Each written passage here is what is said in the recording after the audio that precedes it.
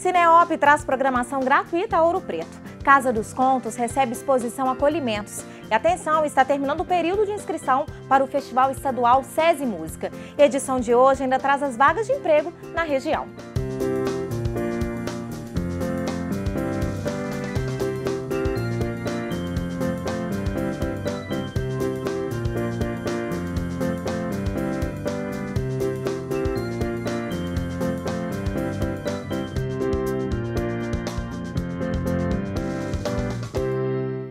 Olá!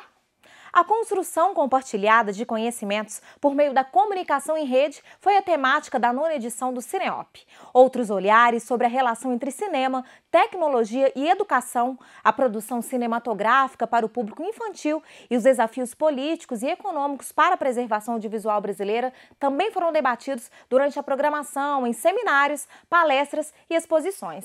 A Mostra de Cinema de Ouro Preto surgiu em 2006 para valorizar o cinema nacional e incentivar práticas pedagógicas que valorizem as artes visuais na sala de aula. A 9ª edição da CineOP, Mostra de Cinema de Ouro Preto, trouxe para o público diversos seminários e oficinas, além da exibição gratuita de 59 filmes de pré-estreia nacional e retrospectivas. A mostra é um dos eventos mais importantes do cenário audiovisual. E este ano contou com a presença de convidados da África, América Latina e Caribe. A temática central deste ano é a formação de redes. Estamos colocando em discussão como eixo principal temático a formação de redes, que eu acho que é uma coisa extremamente interessante de você pensar, não mais só como suporte tecnológico, mas como modo de ser e estar organizada a sociedade.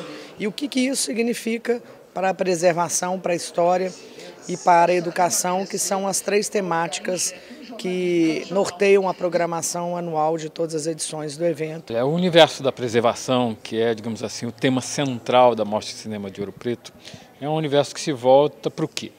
A ideia da preservação é a ideia de que você tem que conservar tudo que o homem cria, tudo que pode produzir imagens em movimento, interessa como objeto de preservação, precisa ser valorizado como objeto de preservação e precisa ser cuidado para que isso chegue às pessoas no presente e, sobretudo, no futuro. Todas as 9 edições da CineOP, a importância da preservação foi abordada. E neste ano, essa discussão foi ainda mais intensa e resgatou 2 filmes considerados desaparecidos por mais de 30 anos. O Jardim das Espumas, de 1970, e Imagens, de 1972. Ambos dirigidos pelo cineasta Luiz Rosenberg Filho, um dos homenageados. A CineOP faz muito esse papel de ser um instrumento de salvaguarda do patrimônio audiovisual que nós temos, né, mas que também nessa maturidade de 9 anos a gente pôde perceber como que já se criou uma consciência da necessidade de preservar e como que o discurso agora é, como que esses filmes vão chegar até o público. E essa edição está sendo marcada exatamente por essa discussão. O que a mostra se propõe é dar a conhecer o universo da preservação audiovisual, valorizar esse universo como um bem da própria sociedade brasileira e como algo que ela tem que se preocupar, que ela tem que trabalhar para manter, que ela tem que transformar em patrimônio e legar esse patrimônio às gerações futuras. A importância da mostra é a recuperação de filmes tidos como perdidos, né? Eu acho que o Brasil não valoriza o trabalho cultural de espécie alguma, não valorizava antes e continua não valorizando o outro. Então essa mostra vai no sentido contrário da política governamental, da política oficial. Essa mostra de OP tenta achar pelo mundo onde estão essas preciosidades. Então é realmente uma convergência de ações que a gente espera que dê bons frutos, né, a cada ano.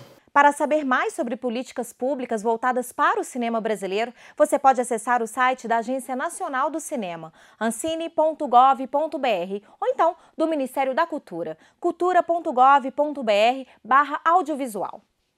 A Casa dos Contos está recebendo a exposição Acolhimentos, dos artistas ouropretanos César Teixeira e Gabriela Rangel. A exposição é um trabalho registrado em quadros. Confira. Essa exposição, ela é fruto de um processo de criação e de convivência né, com o César, que é o outro artista que está expondo comigo.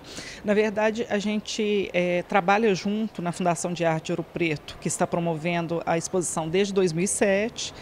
E ao longo de todo esse período, a gente conversa muito, discute muito, né? Um apresenta a obra para o outro, as ideias, o que está pensando, e de alguma forma um vai contribuindo na construção da obra do outro. E principalmente nos últimos 3 anos, a gente tem trabalhado muito junto, né? A nossa rotina ela é muito próxima.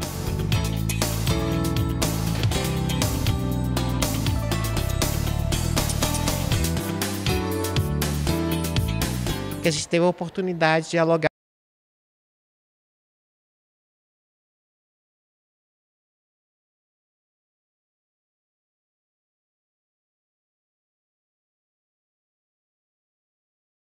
É muito interessante, né, esse lado da convivência, a possibilidade de você estar refletindo sobre o seu processo de criação a partir do olhar do outro, a partir da convivência com o outro. Isso vem somar muito durante o processo. A exposição é conjunta, mas cada um desenvolveu o seu trabalho individualmente. Durante o processo de criação, muitas coincidências. Foi muito interessante porque à medida que um ia conversando e mostrando para o outro, ele iniciou uma série toda azul, né?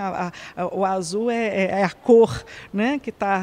Que de alguma maneira compõe o conjunto dessa obra. E quando ele falou que estava com uma série de trabalhos azuis, eu também estava com uma série de trabalhos azuis. Os trabalhos são diferentes, mas têm muito em comum. Na base do nosso trabalho tem o desenho, tem o grafite, tem a questão do acúmulo e da sobreposição de imagens, de ideias, de conceitos, cada um num processo criativo bem distinto, né? Então, por exemplo, o César ele tem um processo criativo muito mais racional e com toda a elaboração de um contexto para a realização da obra, e o meu processo é quase que o inverso disso. A escolha do nome Acolhimentos não foi à toa.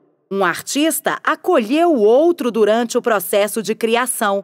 E agora, tudo se une para acolher o público. Tem muito a ver com nossos processos, né? Tudo que está na obra tem uma razão de ser. Não surgiu por acaso ou então por modismo. Foi algo que nos sensibilizou, que continuou, que faz parte da gente em algum momento, né? E acolhimentos no sentido de que as pessoas também possam se sentir acolhidas dentro desse nosso processo de criação.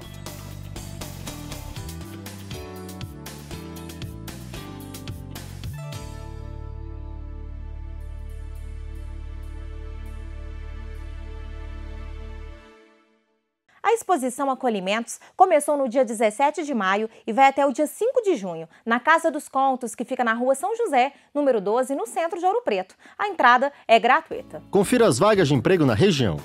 A Vale oferece uma vaga para engenheiro pleno. O local de trabalho é na Fábrica Nova em Mariana. É preciso ter curso superior completo em engenharia mecânica e experiência em manutenção de equipamentos do processo de beneficiamento de minério. Interessados devem se cadastrar pelo site vale.com.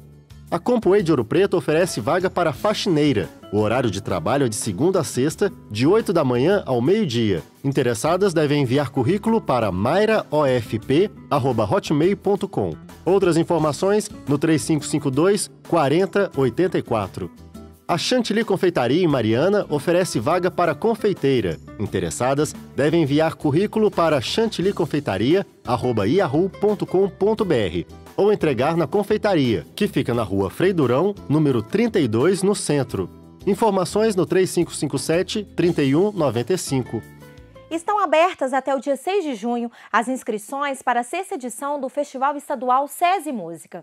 O evento visa promover a cultura musical entre os trabalhadores das indústrias de Minas Gerais, além de incentivar a produção musical no país. O concurso está dividido em 2 categorias, composição inédita e interpretação. Como prêmios, serão distribuídos R$ 24 mil entre 3 vencedores de cada categoria.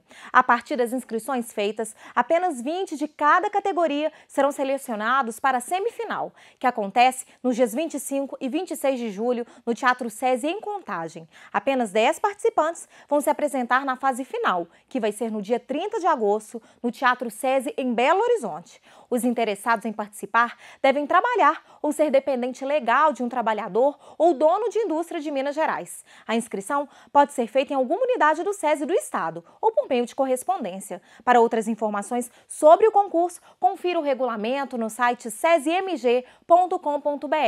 A edição de hoje fica por aqui. Obrigada pela sua companhia e até o nosso próximo encontro.